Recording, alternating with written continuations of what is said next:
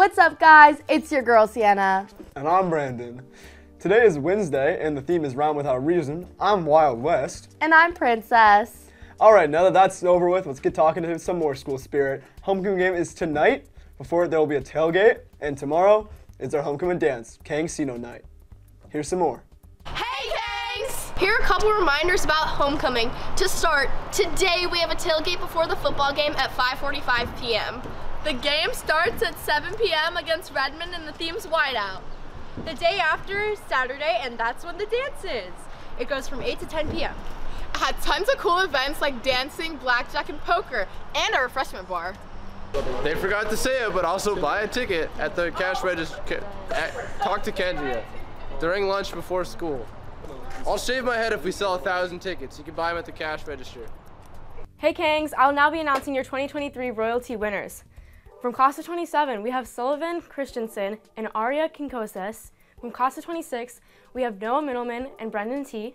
From Class of 25, we have Cody Runner and Oliver Farvar. From Class of 24, we have Anatole Deresa, JJ Anderson, Will Reinhart, Tin Lin, Brandon Goodfried, Anna Comstock, and Tanishka Anand Kumar. Thank you so much and have a great night. Go Kangs! Oh, I said night! What's up, Kangs? I'm Addison. And I'm Charlotte. It's another new week of Kang Sports and another KSPN. This past week, our fantastic girls soccer team beat Liberty 2-1, with Sophia Fox scoring in the first half and Aura Baker in the second. They play again at home this upcoming Thursday against Bellevue. Next up, volleyball, who crushed it against Juanita this past week, winning 3-0. Yes, keep up those wins. This Monday, volleyball faces Hazen, and the theme is Safari. Make sure you're there. And we've got lots of other King sports to look forward to this week. Football plays today at LW against Redmond for our homecoming game. Show up and show out for our boys to crush Redmond. Next, cross country is running homecoming night in Marysville at the Twilight Invitational. Good luck, Kangs! And last but definitely not least, on Wednesday night, the swim and dive team competes against Newport. Be there to support our girls. Tune in next week for updates from the HOCO game and more. For KSPN, I'm Addison. And I'm Charlotte. And this is KSPN out! This year started off with a big change. Our school days now start and end 30 minutes later. This change was selected by the district as an effort to help students with problems like sleep deprivation and productivity. So let's see what you have to say about it. What do you think about the new schedule changes? They're kinda mid. I despise it in every possible way. Changes this year. I like it. I think I like it. I think the start time is great, you know, go to the district for doing that, I guess. I think they're terrible, and the school board is immune to making good decisions. Warning kind of guy, but it is what it is, so I'm making the best of it. To be honest, it affected me a lot, because now I have to like wake up a little bit later, even though it's just bad. It's bad. I think they're kind of booty because like I don't get no more sleep, honestly, and so I just have less time to do stuff after school. I don't really like them. I barely have time for homework now, and I have a scheduled nap time right after school, so it kind of messes it up a little bit. I like it. It's good. I get half an hour's sleep. I actually love them. I love having an extra 30 minutes in the morning. It's been awesome. Start times, I don't like them, but I like them. I also like them even though it makes clubs go a little later, like sports and theater. I still like it because it allows me to sleep a little more. Does it negatively affect your extracurriculars or outside school activities? Yes, I have less time between school and practice. Yeah, it's horrible. Yeah, that's why it affects my free time. Activities, but now I have harder classes and less time to do my work after school. Well, I work after school, so I'm late to every shift now. I would say negatively because I have to be at school really early in the morning for clubs and stay really late after school for other clubs. Are you getting more or less sleep when you start times? It depends on the night. Typically, I think a little less. Probably a little less, yeah, nothing better. Like a late start for football.